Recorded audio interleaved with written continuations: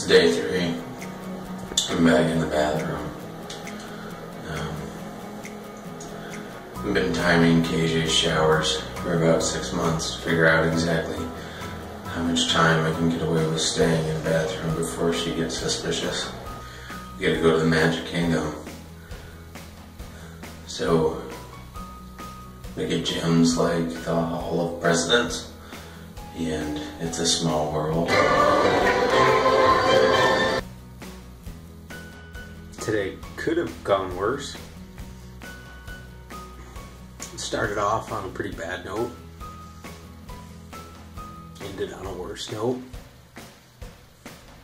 We started the day waiting in a line to get on a bus, and then waiting in a crowded bus while the bus waited in a line to get into the park.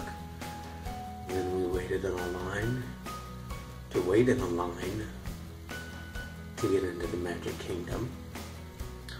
And even when we were getting off rides, we were still waiting in lines to get off rides.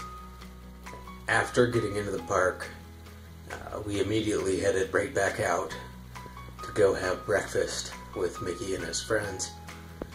And I think that's probably the point in the day where the cracks started. I've worked really hard this whole trip to stay pretty calm, and I think for the most part I've achieved that. But when it's around $140 for a family of 4 to eat at a buffet, once we got back to the Magic Kingdom, we went on some really great rides. Got on teacups, and I got ill almost immediately.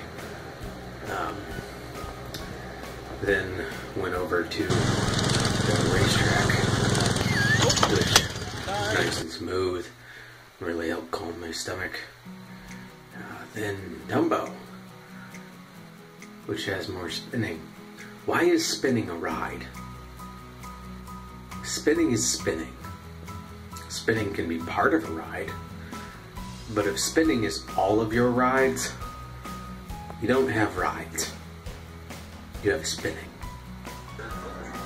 I did really enjoy the People Mover though. We finished out our day on Small World.